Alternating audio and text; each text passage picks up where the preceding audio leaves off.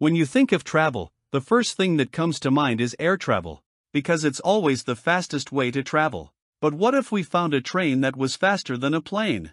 Watch this video to learn about the new train that's faster than a plane.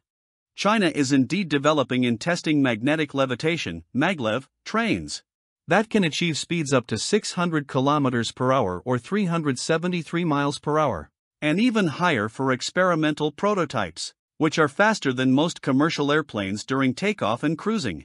The technology reduces friction by levitating the train above the tracks, allowing for incredibly fast and smooth travel that could potentially redefine short-haul air travel by significantly cutting down travel times between major cities, such as cutting a 4.5-hour Beijing-Shanghai journey to just 2.5 hours. These trains use powerful magnetic forces to float above the tracks, eliminating friction from wheels and allowing for greater speeds. While commercial operations are still developing, test trains have demonstrated speeds capable of surpassing those of commercial jets. The speed of these trains promises to drastically reduce travel times on key routes, such as the estimated 2.5-hour journey between Beijing and Shanghai. This development positions China as a global leader in advanced high-speed transportation technology. The shift to high-speed maglev trains reflects a broader push for more energy-efficient and low-emission transportation solutions. Experts suggest that this technology could eventually eliminate short-haul flights, especially if incorporated into vacuum tube systems to further reduce air resistance.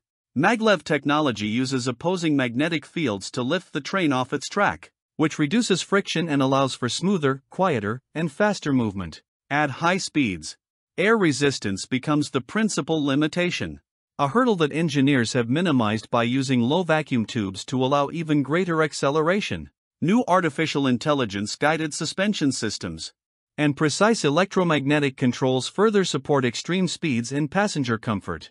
Currently, only China, Japan, and South Korea operate commercial maglev systems, with Beijing already running the world's longest commercial maglev line between Shanghai and Pudong International Airport at speeds up to 267 miles per hour.